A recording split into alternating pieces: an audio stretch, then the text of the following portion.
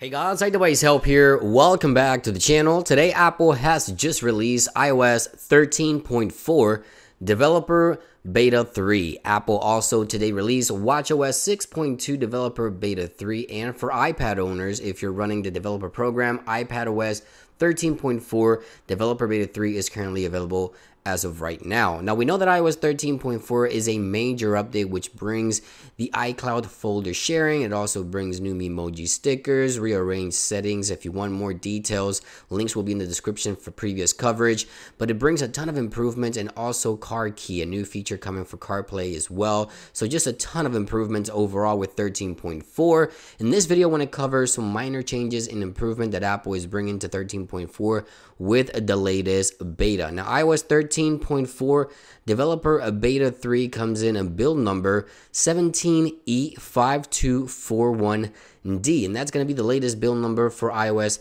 13.4 Developer Beta 3. Now, if you're running the developer program, of course, you can head on over to Settings, head on over to General Software Updates, and you should see the latest beta populate on your device.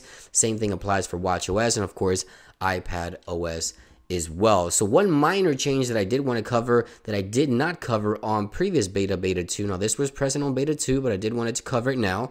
It is under the TV extension in settings. Under this extension here, we have a new downloads option categories here. It says use the cellular data to download. Right here, you have the options to select. If you do select that you want to use the data, you can use the fast or the high quality options are available here. You also have your Wi-Fi options as well. Again, this is for the TV app on your iPhone. You can select the language. You also have additional settings and notification options you can adjust, but this is pertaining to the TV app on your iPhone. You can now download content using the network, not only Wi-Fi.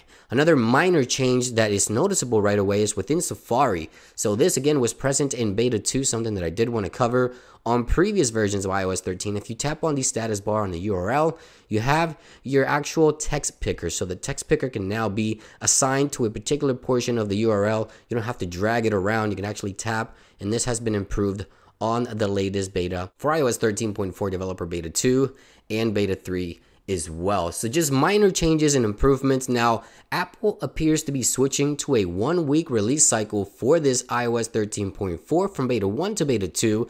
It was a 2 weeks in between beta from Beta 2 to Beta 3 today. It was only 1 week in between. So it looks like Apple will be releasing new betas every week from here on out, if history is any indication.